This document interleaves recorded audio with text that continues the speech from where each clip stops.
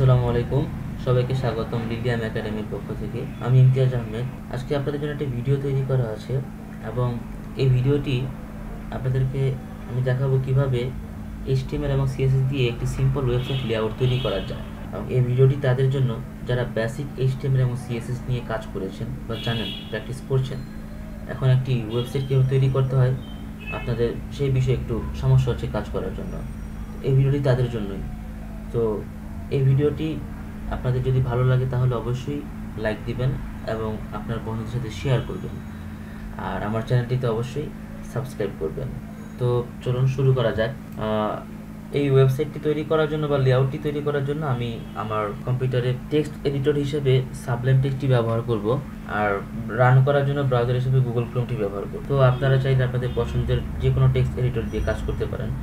আর আমরা যারা কাজ শুরু করেছি তারা অবশ্যই জানে টেক্সট এডিটরটা কী আসলে। তারপরে যদি আমি শেয়ার করি, টেক্সট এডিটর হচ্ছে যে আপনি যেই এনভায়রনমেন্টে আপনার HTML এবং CSS দিয়ে আপনি কোডিং করবেন, ওই এনভায়রনমেন্টটাকে অ্যাকচুয়ালি টেক্সট এডিটর বলা হয়। আবার যখন আমরা আরও অ্যাডভান্সলি কাজ করব তখন আমরা IDE দিয়েও কাজ করতে পারি। তো এইগুলো নিয়ে স্টেপ বাই স্টেপ আমার ভিডিও থাকবে, আশা করি আমার সঙ্গেই থাকবেন। তো আমরা সামনের দিকে আগানো শুরু করি। তো পর্যায়ক্রমে আমি যেটা করব, আমার ডেস্কটপে একটি ফোল্ডার তৈরি করে নিই এবং এই ফোল্ডারের নামটি দিলাম লেআউট। এই লেআউট ফোল্ডারটি আমি আমার সাবলাইম টেক্সট এডিটর থেকে ওপেন করতেছি। অবশ্যই এই ভিডিওতে তারাই ভালো করবেন বা তারাই ভালো করে বুঝবেন যারা HTML এবং CSS টা বেসিক জানেন। আমি প্রথমে একটা এখানে HTML এ কাজ করার জন্য একটা ফাইল তৈরি করতেছি। ফাইলের নাম দিলাম index.html এবং এই ফাইলের স্ট্রাকচারগুলো নিয়ে কাজ করার জন্য HTML তৈরি করা এবং এই স্ট্রাকচারগুলোকে ডিজাইন করার জন্য আমার যে ফাইলটি তৈরি করতে হবে সেটা হচ্ছে CSS, এবং আমি অবশ্যই এক্সটার্নাল CSS ব্যবহার করতেছি। আমরা সবাই হয়তো জানি যে HTML এর CSS এর টাইপ হচ্ছে তিন ধরনের, একটা হচ্ছে ইন্টারনাল, একটা হচ্ছে ইনলাইন এবং একটা হচ্ছে এক্সটার্নাল। তো আমি আমার এই প্রজেক্টে এক্সটার্নাল CSSটি ব্যবহার আমার CSS ফাইলের নাম দিচ্ছি style.css। ওকে, তো সাবলাইম টেক্সটে আমি এখানে একটা প্লাগইন বা প্যাকেজ বলতে পারেন ব্যবহার করতেছি, এটার নাম হচ্ছে ইমেজ। তো ইমেজ ইনস্টল করার কারণে আমি আমার কিবোর্ড থেকে এক্সক্লামেটরি সাইন এবং ট্যাব দেওয়ার কারণে বেসিক স্ট্রাকচারটুকু তৈরি হয়ে গিয়েছে। আমরা এখানে আমার একটা নাম দিলাম, টাইটেলের নাম দিলাম লেআউট। তো বেসিক পর্যায়ে যারা আমরা কাজ করছি তারা হয়তো বা জানি যে একটা ওয়েব পেজের দুইটি পার্ট হয় HTML এর। একটা পার্ট হচ্ছে হেড পার্ট এবং একটা পার্ট হচ্ছে বডি পার্ট। হেড পার্টের মধ্যে থাকে হচ্ছে আমাদের পেজের যত টেকনিক্যাল পার্টগুলো, লাইক টাইটেল, মেটা, বা হচ্ছে কি আমাদের বিভিন্ন CSS লিঙ্ক আপ বা জাভাস্ক্রিপ্টের লিঙ্কের বা আদার যে লিঙ্কের কাজগুলো আছে, বা আমরা যারা অ্যাডভান্সলি যখন কাজ করব তখন আমরা জানতে পারবো যে এখানে হেড সেকশনে যত টেকনিক্যাল সাইট বা টেকনিক্যাল পেপারগুলো থাকে। আর একটা ওয়েব পেজে আমার বডিতে হচ্ছে গিয়ে আমাদের ব্রাউজারে যেই ভিজুয়াল যে জিনিসগুলো দেখতে পাই একটা ওয়েব পেজের, ওইগুলো হচ্ছে ব্রাউজারে দেখতে পাই। মানে যত কন্টেন্ট আছে আমাদের ওয়েব পেজে দেখানো যায় সব কিছুই থাকে হচ্ছে বডি। আর HTML তিনটা বিষয় ইম্পর্টেন্ট, সেটা হচ্ছে ট্যাগ, এলিমেন্ট, অ্যাট্রিবিউট। এই বিষয়গুলো হয়তো আপনারা জানেন। তো প্রথমে আমি আপনাদেরকে আমাদের ওয়েবসাইটটা আসলে কীরকম একটা প্ল্যান থেকে করা হচ্ছে সেই প্ল্যানটা যদি আমরা ক্লিয়ার থাকি তাহলে একটা ওয়েবসাইট ডিজাইন করাটা আমাদের জন্য খুবই সহজ হয়ে যায়। আচ্ছা, ধরেন আমি ইনস্ট্যান্টলি আপনাদের জন্য প্ল্যানটা শেয়ার করতেছি। আমার কম্পিউটার থেকে আমি পেইন্ট অপশনে যাচ্ছি। পেইন্টে গিয়ে আমি একটি ঠিক বেসিক একটা স্ট্রাকচার যদি এখানে আমরা দেখতে চাই যে কীরকম হতে পারে। ফর এক্সাম্পল, আমি চাচ্ছি যে আমার ওয়েবসাইটে একদম ফুল বডিতে কোনো কন্টেন্ট থাকবে না। বডিতে আমরা দুইটা এরিয়া আমরা বাদ রেখে নিব, মানে দুই সাইডে আমাদের হচ্ছে একটু ফাঁকা থাকে, মার্জিন থাকে। কারণ হচ্ছে ফুল ওয়েবসাইট বা ফুল বডি জুড়ে যদি আমার কন্টেন্টগুলো থাকে তাহলে এটা দেখতে ভালো লাগবে না। তো আমরা যেটা করতেছি, আমরা ফুল বডি থেকে মাঝখানে এসে একটা মার্জিন রেখে আমরা, তো পর্যায়ক্রমে ধরেন প্রথমে আমরা উপরে একটা পার্ট রাখবো, যেই পার্টটার মধ্যে হচ্ছে গিয়ে এক পাশে আমরা লোগো দিব, আরেক পাশে হচ্ছে গিয়ে একটা মেনু দিব। দ্বিতীয়ত আমরা একটা বেসিক স্লাইডার বা ব্যানার টাইপের একটা ইমেজ রাখতে পারি এখানে।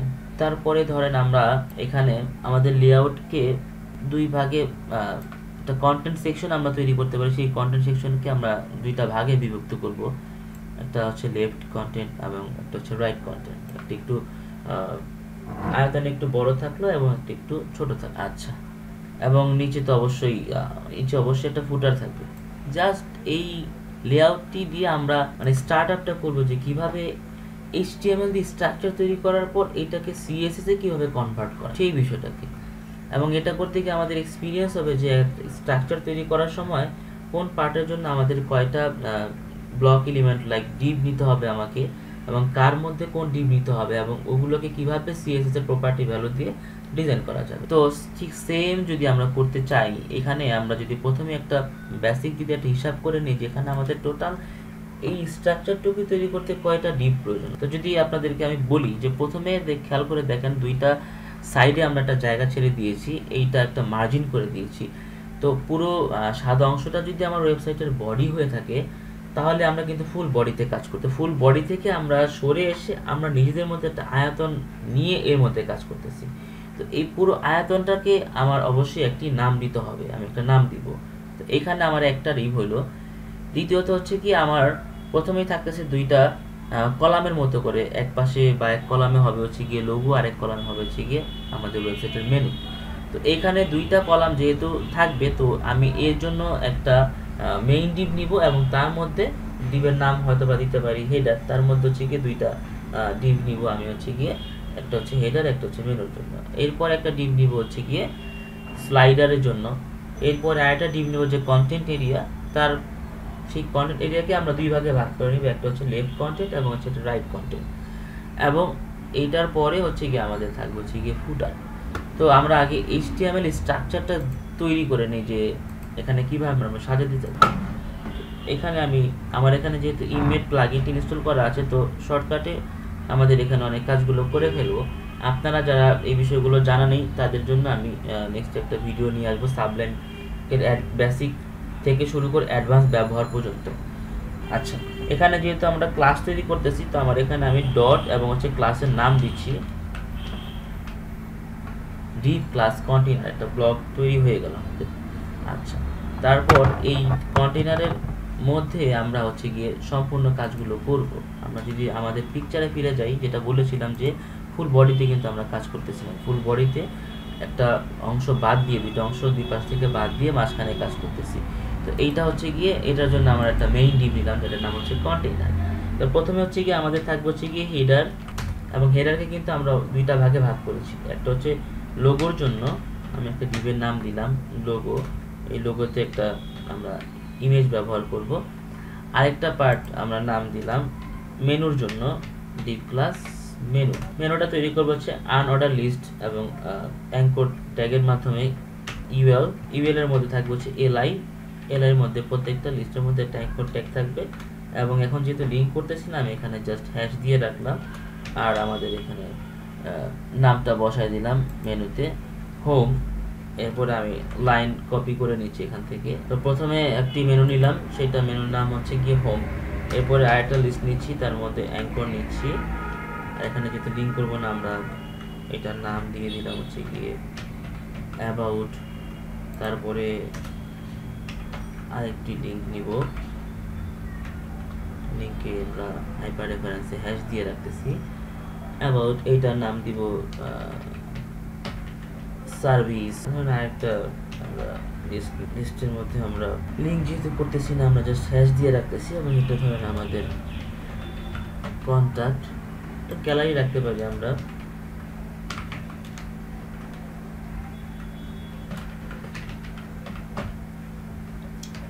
সেভ করে দিলাম।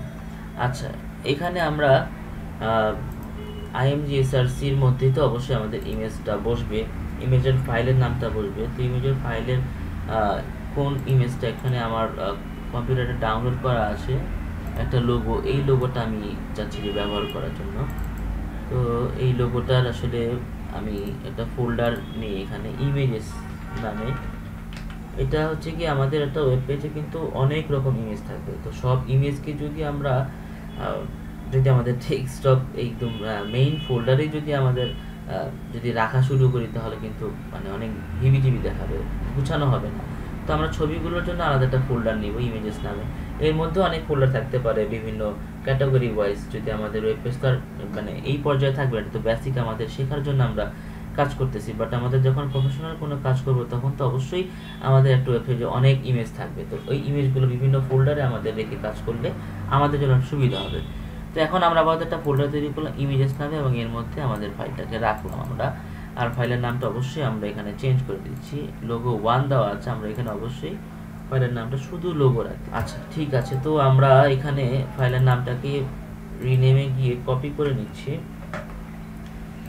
এটার কপি করে নেওয়াটা ভালো, কারণ হচ্ছে কি অনেক সময় আমাদের ভুল হয়ে যায়। ফাইলের নাম ভুল হলে কিন্তু আমাদের অবশ্যই আউটপুটটা আসবে না। আর অল্টারে হচ্ছে কি আমরা ইমেজটা বলে দিই লোগো। ওকে ঠিক আছে, তো আমাদের লোগোতে ইমেজ বসানো কমপ্লিট। তো আমাদের হেডারের কাজটুকু আপাতত শেষ HTML এ। এর পরের পার্টটা হচ্ছে কি আমাদের হেডারের পরে যেটা ছিল আমাদের, আমরা যদি আবার একটু খেয়াল করে আসি পেন থেকে, হেডারের পরে ছিল স্লাইডার। তো স্লাইডারে আমরা আবার একটা বা ব্যানার, আমরা একটা ব্যানার একটা ইমেজ যদি বসাই দিই, এখানে নাম দিলাম ডিপ ক্লাস স্লাইডার। স্লাইডারের মধ্যে শুধুমাত্র আপাতত একটা ইমেজ বসাবো আমরা জাস্ট ফোল্ডারের নামটা বসাই দিচ্ছি, পরে ইমেজটা আমরা বসাই নিব। এরপরে আমরা নাম দিব হচ্ছে গিয়ে ডিপ ক্লাস কন্টেন্ট। তো কন্টেন্টের মধ্যে কিন্তু দুইটা কলামে ভাগ করা আছে আমার কন্টেন্টটা, একটা হচ্ছে লেফট কন্টেন্ট এবং একটা হচ্ছে রাইট কন্টেন্ট। তো একটা ডিভ নিচ্ছে আমি লেফট হাইফেন কন্টেন্ট, এর মধ্যে আমি আপাতত একটি প্যারাগ্রাফ নিয়ে রাখতেছি এবং ডামি টেক্সট লরেম ইপসন দিয়ে রাখতেছি। সেম ওয়েতে তারপরেই আমরা আরেকটা ডিভ নিচ্ছি, যেটার নাম দিব হচ্ছে গিয়ে আমরা রাইট কন্টেন্ট।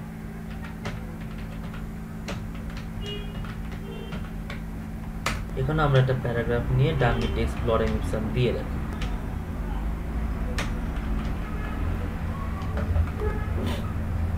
এরপরে আমরা যেটা করব, আমরা একটা